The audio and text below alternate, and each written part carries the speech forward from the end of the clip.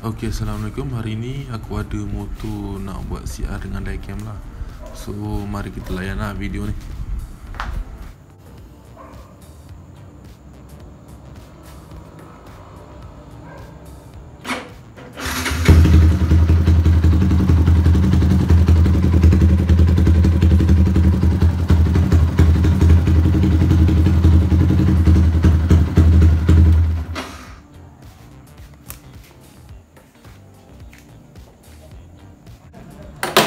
Okay, so sekarang aku nak buka part-part yang mana yang patut lah untuk aku buat turun enjin.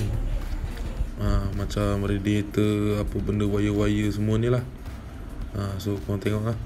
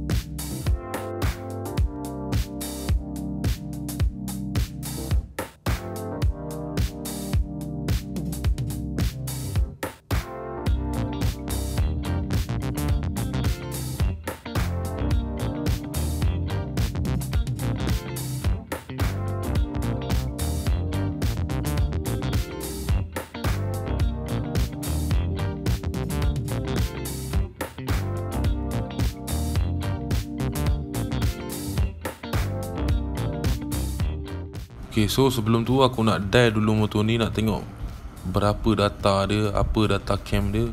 So dari situlah aku boleh set macam mana nak set motor ni.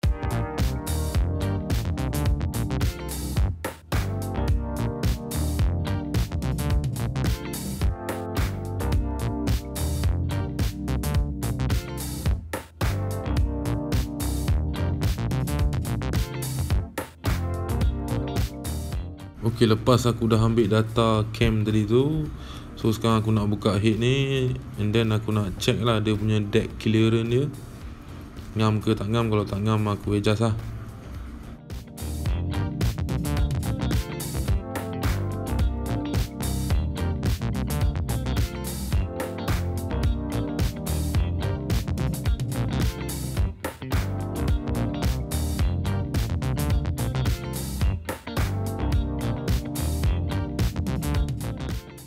Lepas aku check deck clearance tu, aku nak check dia punya valve, piston to valve clearance lah. So aku bubuh plaster sini, and then aku pusing-pusing lah, tengok macam mana.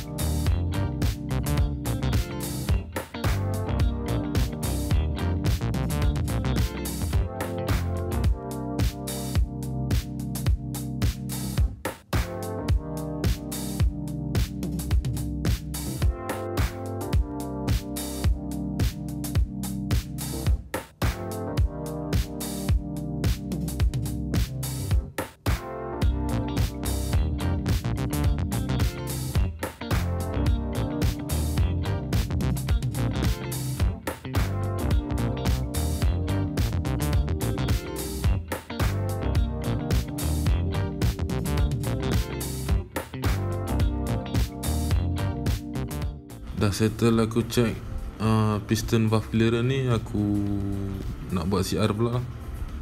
So aku bubur grease kat piston and then masukkan air dekat head tu.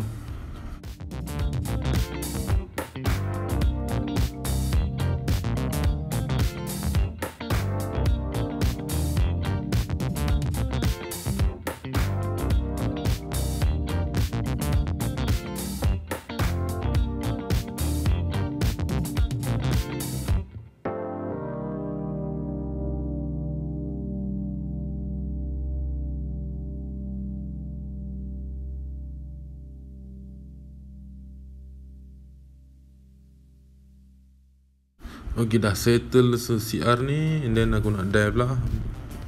Nak dial balik lah cam dia ni. So kita nak dial and kita collect lah semua data-data apa yang ada.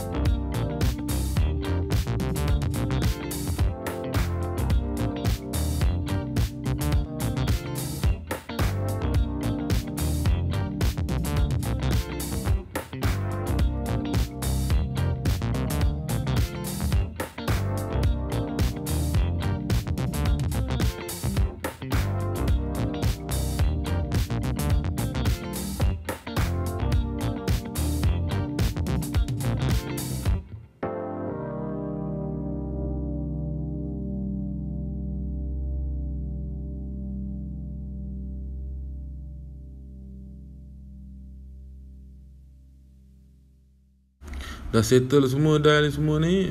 So aku nak angkat balik lah enjin masuk dekat motor ni. Okay.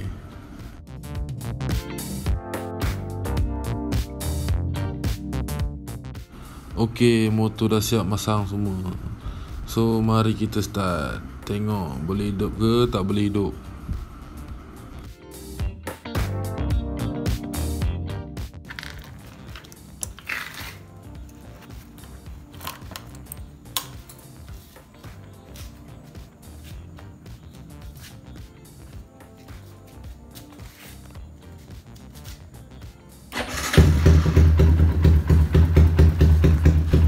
Okay, cun boleh hidup. So sampai sini sajalah.